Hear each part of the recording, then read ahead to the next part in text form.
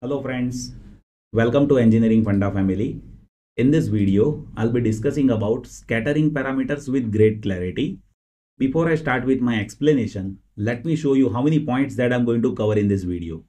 See, first of all, I'll be discussing about basics of scattering parameters. After that, I'll be discussing about why to use scattering parameters at microwave frequencies. And at last, I'll be discussing about how to measure scattering parameters. So let us begin this session with first agenda, that is basics of scattering parameters. First of all, I'll explain the meaning of scattering parameters. To understand that, let me take one example. If you observe here, we have magic T. With magic T, we have in total 4 ports. Let us consider this is port number 1, this is port number 2, this is port number 3, and this is port number 4. Let us assume we give input over here. So whatever signal that we insert over here, that is getting scattered in different ports over here. So using scattering parameters, we try to identify how much portion of wave is getting scattered in these different ports. Even in scattering parameters, we try to identify how much portion of wave that is getting reflected back over here. So scattering parameters are used to identify reflection coefficient and transmission coefficient, in which we try to identify how much portion of waves are getting scattered in different ports. If you observe scattering parameters, then that we use it to analyze devices which are operated at microwave frequencies. Microwave frequencies means frequency is there in range of 1 GHz to 300 GHz. Here we have different categories of devices, like microwave devices are there. In microwave devices, we can have isolator, directional coupler, circulator, and even many other devices are there, like magic T, E-plane T, H-plane T, right? In this video lecture series, I'll be discussing about many devices using scattering parameters. At microwave frequencies, we have RF circuits that can be analyzed using scattering parameters. In RF circuits, we may have amplifier, filter, mixer, oscillator, and switches. We also analyze antennas using scattering parameters. See, in antennas, we try to identify bandwidth of antennas. And bandwidth of antennas can be identified using return loss characteristics. Return loss characteristics is based on reflection coefficient of given antenna. So antennas can be identified using scattering parameters, where we can have different categories of antennas like microstrip antenna, dipole antenna, horn antenna, reflector antenna. There are many categories of antennas, right? Even waveguides are analyzed using scattering parameters. In waveguides, we can have circular waveguide and rectangular waveguide. In this video lecture series, I'll be discussing about circular and rectangular waveguides in great details in future coming videos. These scattering parameters are also used to analyze transmission lines. In this video lecture series of microwave engineering, I have covered 3 categories of transmission lines. See, here I have shown figure of 2 categories. One is 2 parallel wire transmission line, second is coaxial cable transmission line, and third category is microstrip transmission line. So transmission line analysis that can be done using scattering parameters. So one thing that should be clear to you, see, scattering parameters that we use it at microwave frequencies, right? And at microwave frequencies, other parameters are not applicable. Like if you talk about electrical network, then electrical network that can be analyzed using H parameter, Y parameter, Z parameter, or ABCD parameters. But at microwave frequencies, these parameters are not applicable. These parameters are applicable at lower frequencies only. So what is the reason behind it? If you talk about these parameters, H, Y, Z, or ABCD, then with these parameters, what we do is we provide open circuit and short circuit. After providing open circuit and short circuit, we try to measure voltage and current. And by having open circuit and short circuit, whatever voltage and current that we measure, based on that we identify these parameters, right? But at microwave frequencies, it is next to impossible to have open circuit and short circuit. First of all, one should know what is open circuit. See, open circuit means infinite impedance. Short circuit means zero impedance.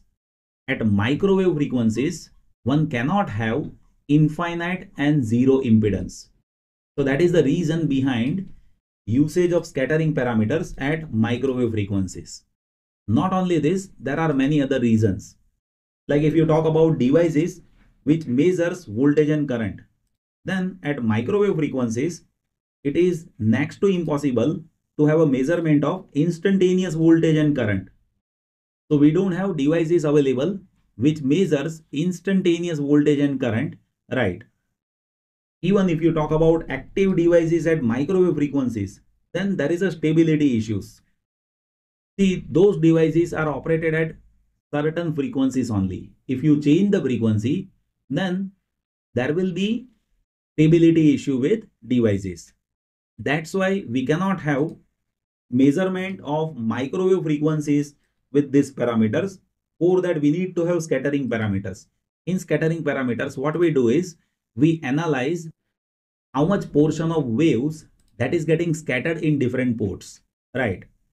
So microwave devices that is having frequency dependency, and with frequency dependency, one cannot apply these normal parameters like H, Y, Z and ABCD parameters. These are suitable for lower frequencies only, right? Now question is how to have a measurement of scattering parameters. So for that, there are few essential notations that you need to remember first.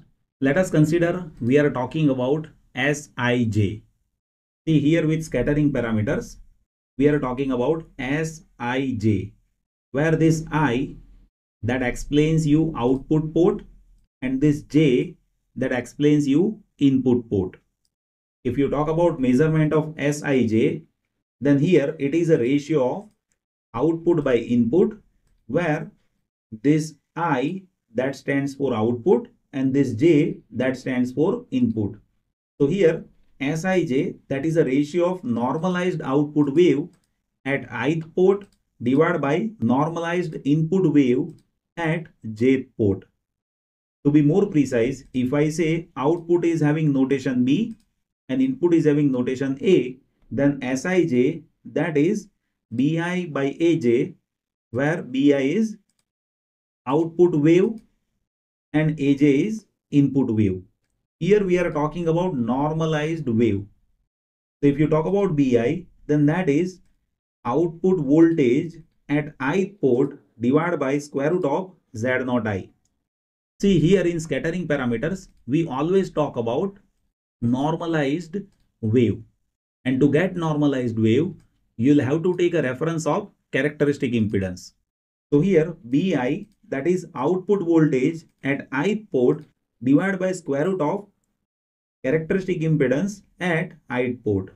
Similarly, Aj, that is there with respect to input wave.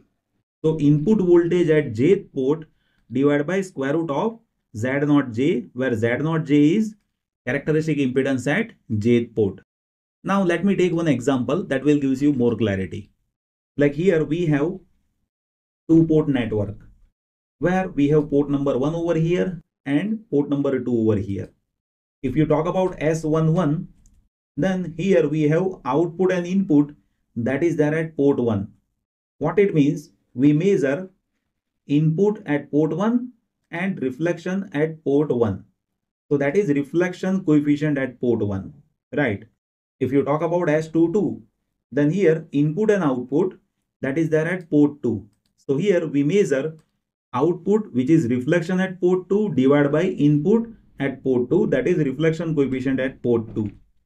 If you talk about S12, then here see first one that belongs to output and second two that belongs to input. So here we give input at port 2 and we measure scattering at port 1, means that is a transmission coefficient from port 2 to port 1, right? If you talk about S21, then here the first two that belongs to output and second one that belongs to input. So here we give input at port 1 and we measure scattering at port 2, that is transmission coefficient from port 1 to port 2, right? That is how we do measurement.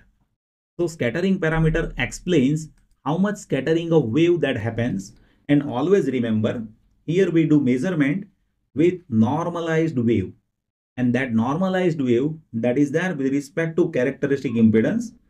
So whatever normalized wave that is there, that will be as per output voltage or input voltage with respect to characteristic impedance. So voltage divided by square root of Z0, that will be always there. I hope you have understood this. Still, if anything that you would like to share, just note it down in comment section. I'll be happy to help you. Thank you so much for watching this video.